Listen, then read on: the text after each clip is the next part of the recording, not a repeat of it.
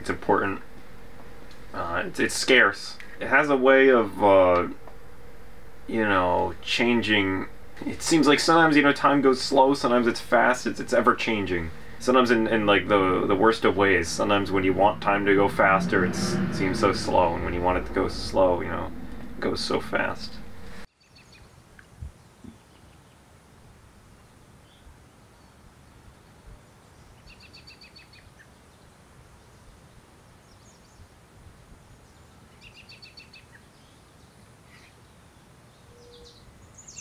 Time, the words that will perfectly go well with it is motion, stop. There's not a lot of it. Time makes me feel that every second that goes by is ticking down the last of my own time. I would say small, precious, It's very precious. few and far in between. Hi, my name is Michael Roach. I'm an artist, I'm self-taught, and I'm still not a professional yet, but I'm still working through a little bit more how to draw and how to get things done. I guess goals is kind of make something out of myself, and that's also a process because you have to relate to people outside your comfort zone. I love photography that tells a story. It's in the moment, that where people are doing things now instead of just posing for the camera. I think that's more realistic. Especially with me, I work with 35mm film. You work with only 36 pictures, negative film that you have to take. So you have to be precise of what you're gonna take, and you gotta take it right.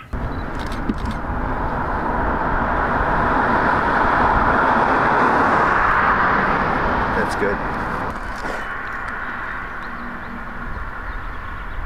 My name's Kyle Pincins. I have a lot of hobbies. I have kind of actually all over the place with my hobbies. You know, I like doing like programming stuff, working on a project with that. I play guitar. In fact, I actually play guitar for a little group we called Past Reality. I do some outdoor activities sometimes. You know, I go out and like walk around the woods and stuff. Sometimes I get into like photography and film stuff sometimes.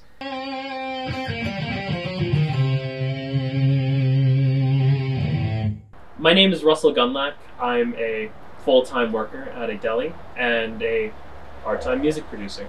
I'm currently working towards learning music theory and learning a program on FL Studio, which is a music program. More specifically, I slice the meats for sandwiches. I work at Johnson & Wales University. I'll slice out the kits on the slicer. We just like package it, put it in a box, package it, put it in a box, slice, package it, put it in a box. It's basically my job.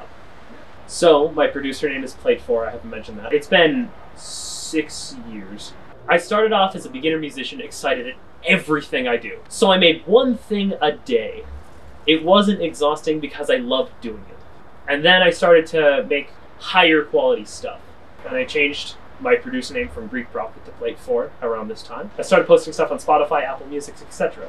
It's Pleightfour.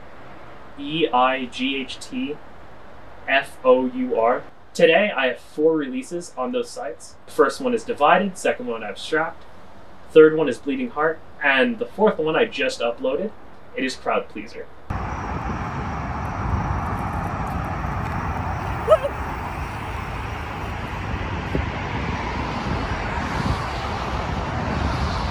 You know, I can't think of a time in my life when I'm not struggling with time. School was when it was first started to notice that like I was really struggling with my time management. Part of it has to do with the fact that I have ADD, and that's not the whole picture, but like it doesn't help. It's just a small part of it really, but I do struggle with time management. Like getting projects done and stuff, I'm the kind of person to always put them, they try to do them last minute. I don't want to do it last minute, but it always ends up happening. I think when I first started going to Met, my internship was at the Annex, and my whole project was at that time for my exhibitions, and exhibitions were like every year we have to show off what we did for this whole entire year. So I wanted to do a comic, and the whole managing time itself and crunch time was like, oh, I'll get it done tomorrow, or I don't like it, and start over, redo it again, start over and redo it again. And I end up with my exhibition only having like 2 pages done. And we had to do it on the last minute. There hasn't been a time in my life where I haven't struggled with time management. The situation that comes to mind first is my music theory tutoring. I'm struggling to find the time between having a full-time job and, basic essentials like showering, eating, and sleeping. I constantly think to myself, how am I going to do this? Am I going to be able to learn music theory? Am I going to be able to progress as a musician? And if I don't have enough time, will I ever progress as a musician?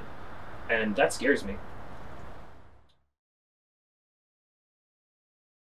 Yes, definitely. I kind of learned how to manage my time, and especially kind of just put more effort into my drawing, and kind of just put my foot down and get my work done, even just for a sketch. We'll do a sketch for today, and then we'll ink it tomorrow. And I think that's a better progress than waiting a whole year to actually get 2 pages done. Buckling down and doing the work, and trying to stray away from just watching YouTube or talking to friends all the time, and doing what I need to do first. That would help me very much, because after work I'll just go home, talk to friends, watch YouTube. But what I need to do is buckle down and do the work. Right now I'm actually really proud because for the first time in a while I have a project I'm really committing to. I'm making a kind of a mod for a video game right now. It's like a horror game, and it's going really well. And I've been getting better at managing my time with that. Just the fact that this project is like kind of a huge project, which I thought wouldn't be good for me because I thought I would get distracted and not want to work on it. But actually there's so many elements to this project, like writing and like actually coding, coming up with story elements, and filming for it actually. Because my interests like sway so much, when I get bored of something, I have something else to switch to. It's just like having a bunch of ways to use my time, but still working towards one goal. I've been working with my mentor on his own TV show called Art Matters, and we interview people around Rhode Island in their art field. And I find that very interesting because everyone has a story to tell at the end of the day. But it's mostly editing. That's where it comes down to it. You gotta make the person feel that it's correct. But again, I'm doing the same mistakes that I did before in art, where I kind of just like, I'll do it tomorrow, and it ends up being, it spans like a loaf of bread. It's just like, you don't get anything done. But now I'm learning just to get half of the editing done and half of the editing done tomorrow. So that works out perfectly. I've actually done some research on getting better at like motivation and stuff. I've realized that starting something, even if it's taking a small step, can really help to motivate you to do more. Like with this project, I might be like, oh, I don't really feel like working on it right now, but I'll be like, no, but I really do want to get it done. So I'll be like, okay, well, I'm going to start just writing down really small notes on like ideas I have, and just anything that comes into my mind, like, oh, this would be a cool thing to do. And then next thing you know, I'm getting really into it, writing down these notes, and then it branches out into me working on more parts of the project, and it ends up being good for my time.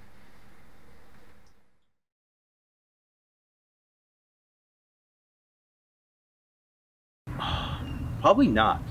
For me, time is very precious, again, because I worry about my own like existence on this planet. I hate to be that kind of guy, but I am very nervous of not getting to be known as a creator of my own work. Like, I was doing this way back in 2016, and now it's 2022. For me, it's scary because I want to become something now, because I hate waiting. I like to get it done now. Has my definition of time changed? Right now, I think I do have a slightly different definition. I don't think it's as scarce as you think it is, but in reality, I think we have a lot more time than we think. I think it's just how you use the time that we have. If you spend your time just sitting thinking about projects you want to do, then time is going to seem so short. But if you spend that time, every waking moment, like really going toward your goals and doing what you want to do, time, it's going to seem like you have a lot of time because you'll always be using it.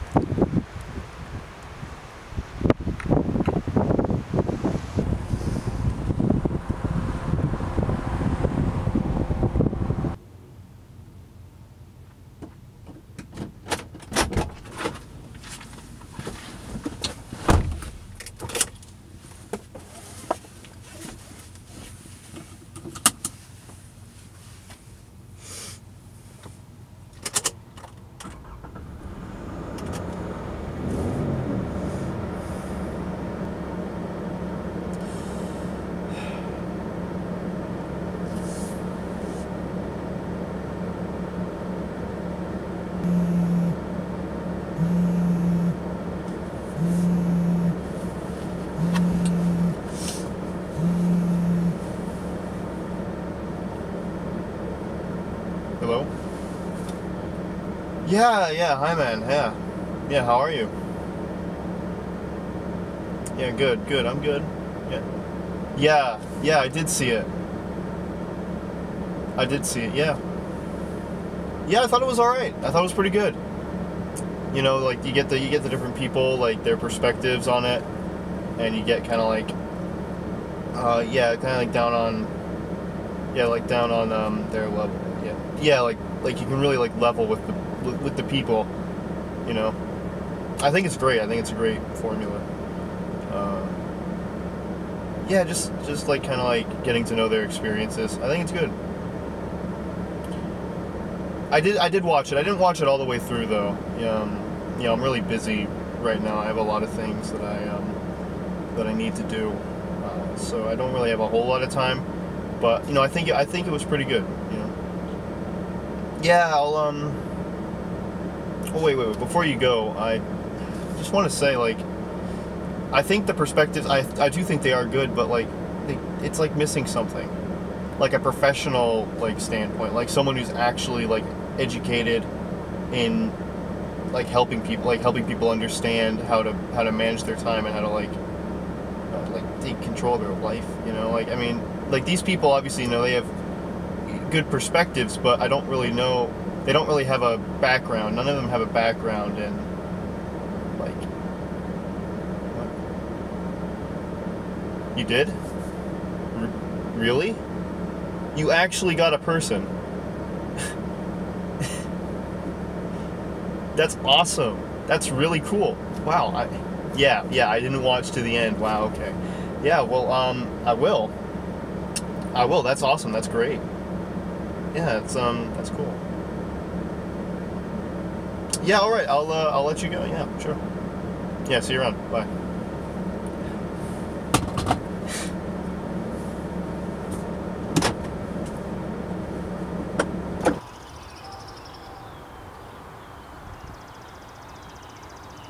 Time is fleeting, yet at times lumberously slow. I would describe time as the only resource that we have that is non-renewable. You can't ever get it back. Once it's gone, you can't recapture it. It's valuable. It is underrated. I was a teacher for a very long time. So working with students to enable them to be their best selves, I found that having to be organized in my physical space, yet very aware of how I was using my time, was crucial to being the most effective teacher that I could be. A number of years ago, about 15 years ago, I was ready for something to change. I was going through some shifts in my own life, and I was looking for a different career.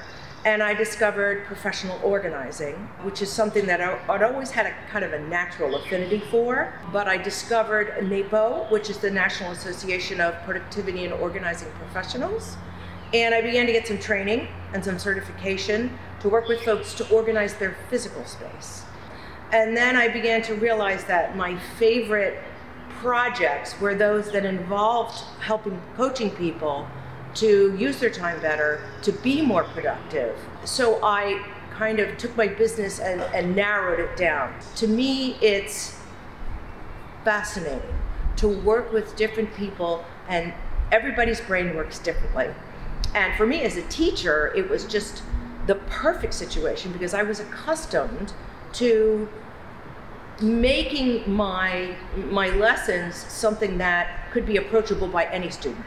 Whether they were visual learners or whether they were oral learners, I had to learn how to communicate in the same concept in a bunch of different ways. So to me, it was the variety, but it was the opportunity to, I think, really make a change in someone's life that led me into time management and productivity coaching. I noticed at the beginning of the pandemic, a couple of years ago, I was, of course, like everybody else, forced to work from home. Instead of going out into people's spaces, I was forced to work with folks virtually. And business had slowed down quite a bit because everybody was grappling with this crazy situation that we were all in. So I had a lot of open time on my hands.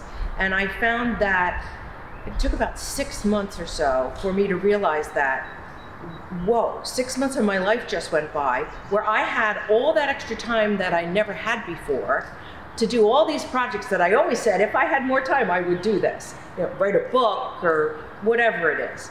And I hadn't done any of it because time became this kind of just thing that passed by without any borders. There were no boundaries around it because we didn't have a regular structured, I didn't at least have a regular structured work day. So I did find myself just wasting an inordinate amount of time because I was just sitting around watching Netflix and scrolling on social media and doing stuff that I probably wouldn't have spent a ton of time on. I mean, I've always done a little bit of that because that's a nice release for your brain, you know, when you've been working. But I was spending all of my time, and it was a wake-up call to me to say, wow, you know, this time that went away is never coming back. You just wasted like 6 months of your life, woman, doing nothing productive. So I had to kind of have a little come to Jesus talk with myself, kind of like what I do with my clients, and say, all right, what do I want to do? What do I want to accomplish? What are my goals? How can I use this time that was gifted to me, essentially, in a positive and productive way? And in order to do that, I had to instill, or I should say reinstill, because I had done this before, the habit of sitting down at the end of every day and literally planning out how I was going to use my time. I used time blocking over the next day and the next couple of days, and sitting down with a couple of big projects that I had kind of just let languish, and break them down into pieces and say, all right, on this day at this time, I'm going to work on this. And on this day at this time, I'm going to work on this. And it was just reestablishing that habit of putting a plan into place and then actually following through on it.